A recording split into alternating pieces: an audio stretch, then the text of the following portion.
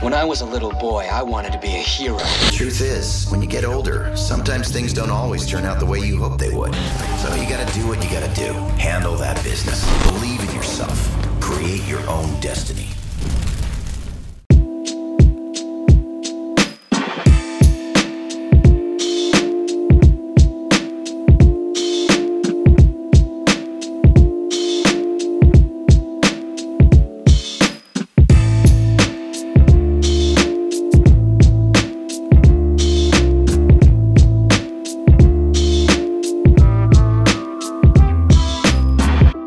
What's good, YouTube? It's your boy FB Aftermath. Today we are focusing on our hip flexors, our glutes, our hamstrings. Have you ever, just no matter what, your hamstrings are always tight no matter what? I've had that same problem too, and I still somewhat do, but I know how to get rid of it. I know what I've done in the past to get rid of it, and it has nothing to do with stretching your hamstrings. Matter of fact, stretching your hamstrings would be the worst thing to do right now. If you have any type of anterior tilt, posterior or anterior tilt in your pelvic, that's going to be the main reason of your hamstring being overstretched, right? So I have anterior pelvic tilt, right? So I have a big curve in my back. That curve in my back is what's causing my hamstrings to be tight no matter what type of stretches that I do. And eventually they feel weak and I'm not able to sprint correctly. Matter of fact, when I was in my game this past couple weekends, my girlfriend looked at me running. She was like, yeah, I was moving, but it looked like I was gonna tear something. It looked uncomfortable. And when I look at myself running, it's the same thing. It feels like I'm trying to overexert myself to really extend because my hamstrings are already overstretched, and therefore I'm creating more tension in them, stretching them out more as I try to get more speed and run.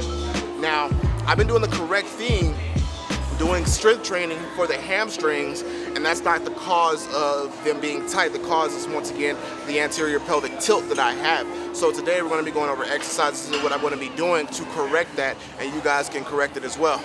Starting out what we're doing right now on the hamstring curl machine, we're strengthening it, and what we're doing is trying to shorten that hamstring again. So usually when you get on the hamstring curl machine, you don't really think about, your positioning where your pelvic is. You just kind of lay on it or stand if this is standing one, and you just kind of go for it, You feel your hamstrings being worked. But what you need to do first when you get on the hamstring curl machine, especially if you have an anterior pelvic tilt, is you need to lie on it, right? And then tilt your pelvis the opposite way. So we're trying to straighten our back first, squeeze our glutes, straighten our back before we curl. Don't lie there. If you feel that you have a curve in your back when doing this, you need to stop because you're only going to further the problem. So what you need to do is squeeze the glutes, straighten up the back. What you're kind of doing is you got that curve, right? You got that curve, and you're trying to get rid of it like that, right, before you curl. So you have the curve, and you lie on the hamstring curl machine. You have the curl. Before you start, straighten that curl out. You're kind of going to be like this, right? You're kind of going to be hunched over because you're trying to compensate for that positioning. And then that's when you start to curl because you're trying to realign your pelvis. So doing this, we're going to do about 5 sets of 8 to 12 reps.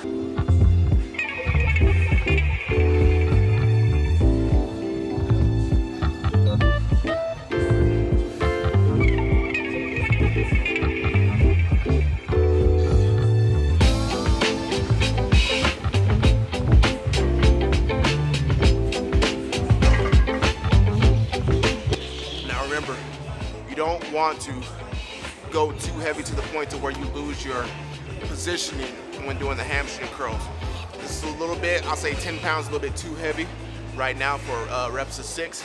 As I was trying to keep, right, I was trying to keep this positioning, then I kept going back down to this, right? So it's this we want to stick to.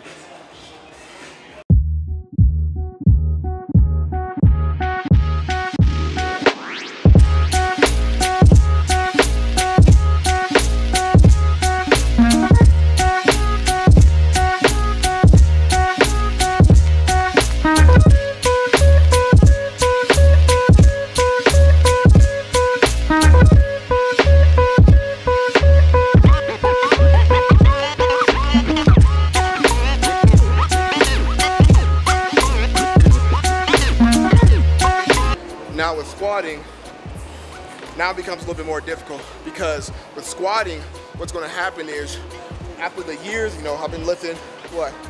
I'm about to be 29 in like 4 days. And I've been lifting for 14 some odd years. So, you know, I've developed a certain technique in my squat in order to maximize the amount of weight I can press, you know, squat with a certain technique. And even though it's the incorrect way, you know, that's what I felt comfortable with, putting up loads of amounts. But the thing about it is my squat is so hip dominant, right, that I lose the ability to feel growth and feel contraction in my glutes. Usually it's just like my hips or my quads that I feel my squatting. I never feel my hamstrings or glutes really working, you know what I'm saying? So doing this, you have to correct those things so you're now able to bring in those extra muscles to help you squat more. I could have been squatting more this whole time if I stayed with this type of training consistently. The thing about it is, it's about ego, because at this point, now I can't lift as much doing my correction exercises, right? So it's like, dang, I can barely do this with 135 pounds, this type of squat, you know, for reps of 6, because we're trying to strengthen that area. Once again, about five sets of 6 reps with, you know, 100, I could probably do 225. But once again, it's the same thing as the hamstring curls. When you get in your position, you're probably gonna have to put your feet out wider, right? Because usually I have a closer stance.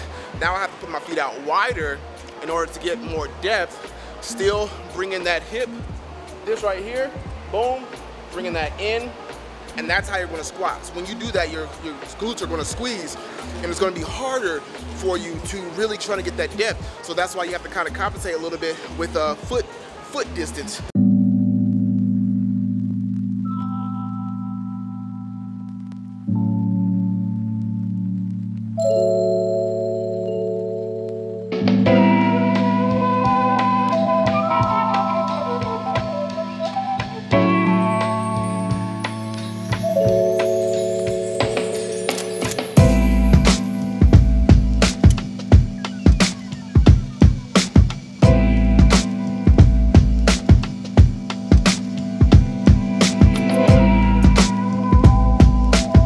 So you guys are probably getting the gist of everything of how this training is. When you have anterior pelvic tilt, everything just needs to be over exaggerated, pushing that hip forward, right? Getting rid of that curve once again, flattening it out before you do any type of exercise. If you do an exercise with it like this, all you're doing is just getting more depth in that positioning. So you need to flatten it out and teach your body the correct positioning to be when doing these exercises. Now we're going to move on to the glute bridge, which is one of the exercises that's going to be crucial for your glute strength, right? Your mobility in the hips as well. Now, when you do this movement, you'll understand that if your dingling or pustating is the highest point of your glute bridge, then you have a problem. Because when you straighten out your back, when you straighten out that tilt, you're going to know that your range of motion is going to be shortened, right? It's going to be shortened, and you're probably going to be, your thing should be probably like level-headed with, you know, your chin, right? So when I do it, you know, I'm coming up, pushing up, my glutes and hamstrings are at a huge contraction that I can't go any further. But if I just like let it relax, I can just go all the way down and all the way up, and we don't want that, right? Because we're compensating, that curve is compensating for that range of motion, and we're forcing it rather than just staying in where we need to be, our plane of motion, and sticking to the positioning that is correct to build the certain areas and to strengthen strengthen the glutes and correct that anterior pelvic tilt.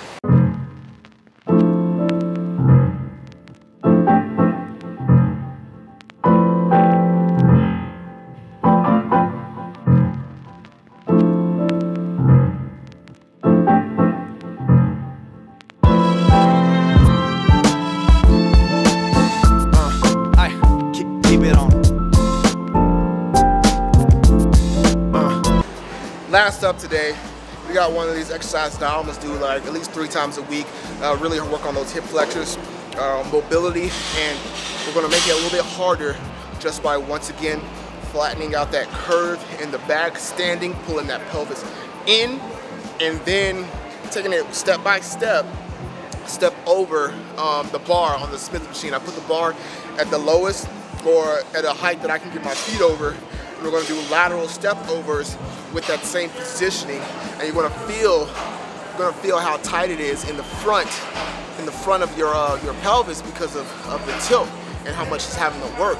So you're once again correcting these areas that have been just constantly just pounded and pounded and pounded on with running, walking, sitting, weightlifting in that positioning, and we'll have to re-correct ourselves. These things are going to be hard even at a light amount of weight, you know, body weight. So we're going to do this for about, I do 20 reps for 4 sets. Bit on. Keep it on.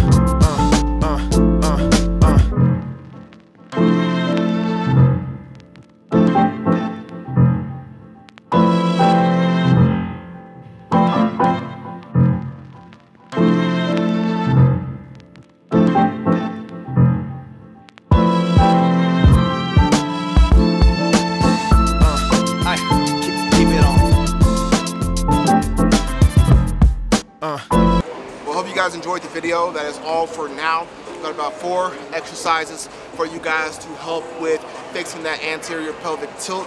And I'll bring on another video and I'll focus more on the stretching and how to help with the stretching in that, because I know a lot of you are just continually stretching your hamstrings all the time and it just seems to not work. Your hamstrings are always tight no matter what. And once again, I know how that feels, and here are things that I'm going to teach you on how to fix these problems that you have to make you a better athlete and to prevent you from injury. I should have paid more attention to it beforehand, and that way I wouldn't have torn my hamstring because of that.